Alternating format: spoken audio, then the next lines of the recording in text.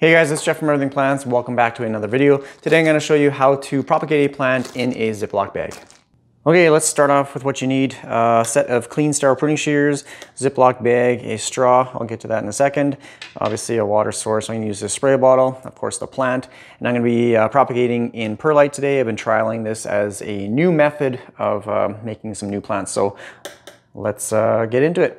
Okay, so the first thing I did is fill up my propagation bag here with about a quart of perlite, and now I'm going to kind of pre-soak this.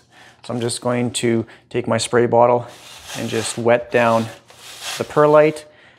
I'm going to fill up water just so that maybe a little bit is kind of collected at the bottom. I want all the perlite to be soaked, but not enough that it's just sitting in water. So if you have to, just kind of mix it up. You can already see it's kind of sticking together, almost like a paste. And add a little bit more water just so it gets to the bottom. You can shake it up. You can, actually I'm gonna seal it up and just kind of mix it up here a little bit. I don't know if you can see it or not, but there is just a slight pooling of water at the bottom. That's the way I'm gonna keep it. That way it provides a little bit extra humidity and moisture so this perlite doesn't dry out when you're doing your propagations. Now I'm going to take a cutting off my Hoya fungi. So I'm just going to find a spot just close to a leaf node, and I'm simply just going to snip it off. So I have a portion of the stem like this. Now I hope this bag is large enough because these leaves are pretty big. So you're simply just going to put the cutting in the bag and push the stem just down in the propagation medium slightly, just so it's covered. Come on, get in there. Just something like that. So you want to try and keep the leaves off of the propagation medium as it is damp or moist. This could potentially lead to leaf rot. Trust me, I've done it. So yeah, just make sure that as best as you can, just keep it off. And I'm simply going to seal up the bag now.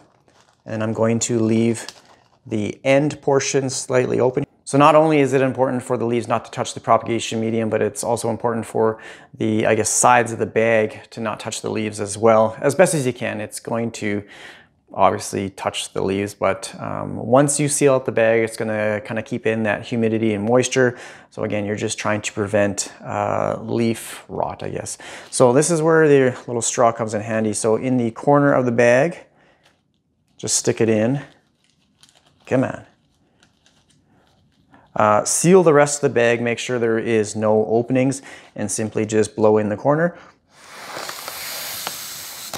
and then pinch it off. And you got a nice little pillow dome of propagation.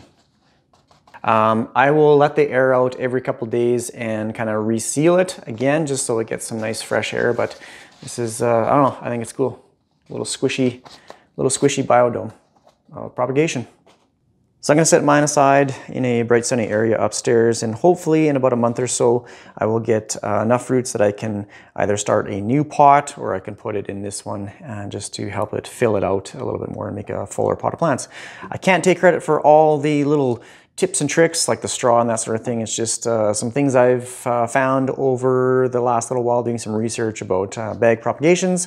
Also some other comments on some of my videos have helped me kind of tweak my bag propagation techniques, I guess. So that's gonna be pretty much it for this video. I hope you enjoyed it. If you have any comments or questions, let me know down below in the comment section.